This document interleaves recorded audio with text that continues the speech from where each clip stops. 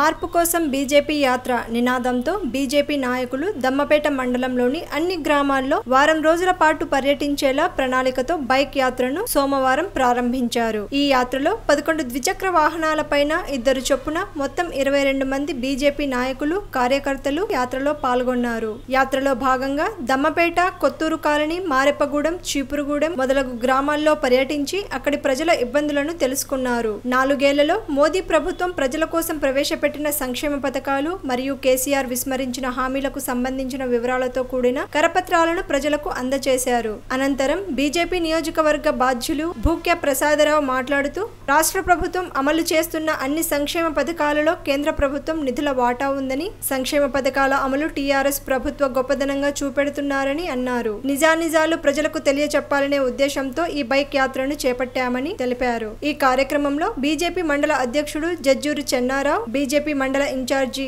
మెట్ట వెంకటేష్, కాల్వా వినోద్, సీనియర్ నాయకులు విశ్వేశ్వరరావు, ఓబీసీ మోర్చా జిల్లా అధ్యక్షులు జజ్జూరి శ్రీనివాస్ తదితర నాయకులు పాల్గొన్నారు।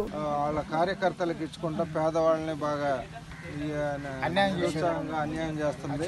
అందులోనే మా పోరాటం కూడా కేసీఆర్ ప్రభుత్వం ఉందా, తెలంగాణ ప్రభుత్వం ఉందా, పేద ప్రజలకి అన్యాయం జరుగుతుంది, వాళ్ళకి అభివృద్ధి జరగట్లేదు అనే ఉద్దేశంతో ఈరోజు మీ గ్రామానికి రావడం జరిగింది। తప్పకుండా మీరు చెప్పిన ఏదైతే సమస్యలు ఉన్నాయో వాటందరికీ అన్నిటికీ పరిష్కారం జరిపే విధంగా కృషి చేస్తాం।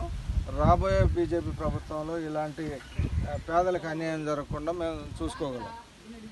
అది ఎందుకంటే ఇప్పుడు దాకా కేంద్ర ప్రభుత్వం ఏమనుకుంటుందంటే ప్రతి పేదవాడికి ఇల్లు వెళ్తుంది, తర్వాత